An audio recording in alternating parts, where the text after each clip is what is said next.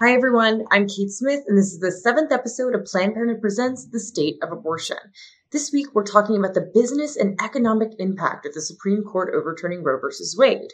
And to do that, I'm joined by Tinder's Global Chief Marketing Officer, Melissa Hobley. And Melissa joins me now. Thank you so much for being here. Kate, thanks for having me. It's awesome to be with you. So let's start with Tinder specifically. What are some of the benefits that your company offers employees who are seeking sexual and reproductive health services? Sure. Well, one of the things that happened in this post-Roe world is we had to go back and change and add and develop new policies and benefits. So today, Tinder will cover all travel expenses related to getting healthcare access for that employee and a companion. So hotel, airfare, gas, whatever that is.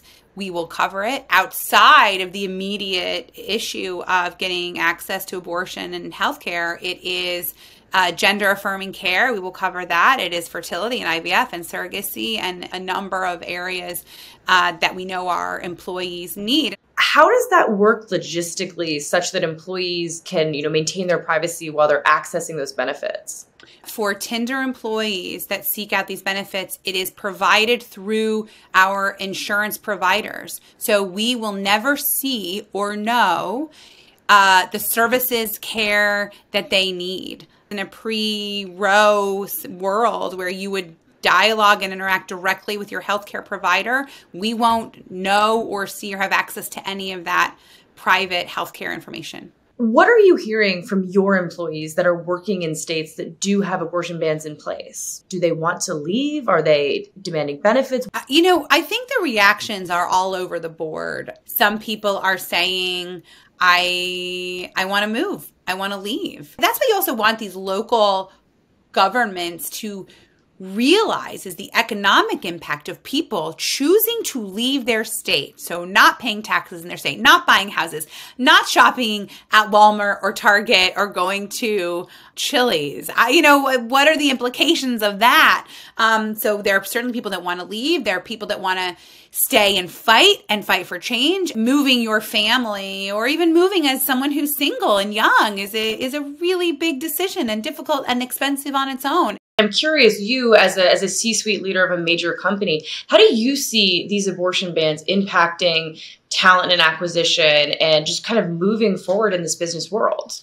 We actually can't overstate the impact that the abortion restrictions in the U.S. will have on thousands, tens of thousands of businesses, small and large, the impact on universities and colleges, the impact on the medical field. It is a very big topic of conversation in corporate America. We cannot even fully quantify how significant these new laws are going to be. And then what that also just means for women who have been trying to progress in the workforce, thinking about the generational consequences of what this will do is very disheartening and saddening. I know we often talk about Roe in the context of a public health crisis, but can you contextualize how much of a setback this decision was for gender equality in the workplace?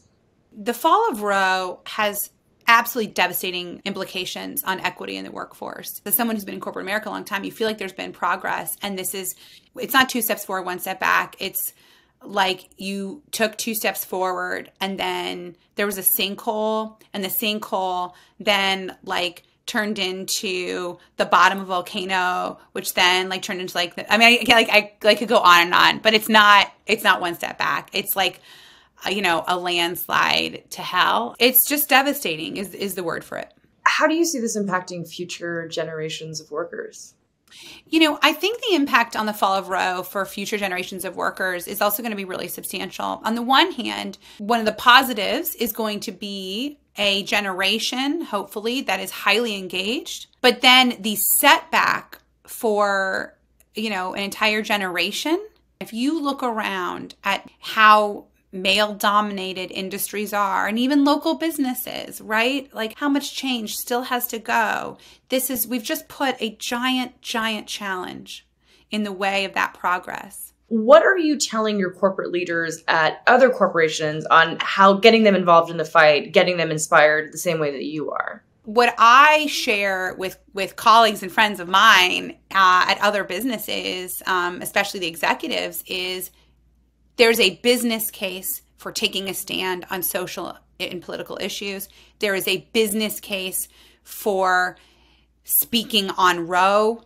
Every single week, there is a piece of research that says Gen Z is going to over-index on what did this company say about this issue? How did they react? I think we can lead by example. I think we can look at other brands and their companies and say, how are you engaging? This is what we've done. So to your point, supporting abortion rights as a business isn't just the right thing to do. It's also just good for your business and the bottom line.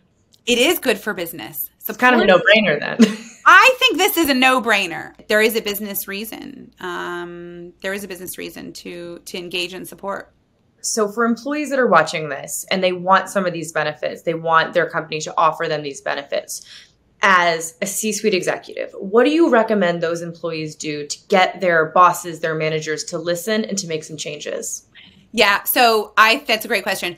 The first thing I would do is ask. The more employees that are reaching out and asking for those things, the better you are increasing the chances that company is going to sit down and come up with a response, that they're going to say, we know that our employees care about this. Melissa, thank you so much for all your time, for all the work that you've done for not only just your employees, but also giving your users a chance to tell the world that they support abortion rights as well. So thank you so much. Thank you so much for having me, Kate.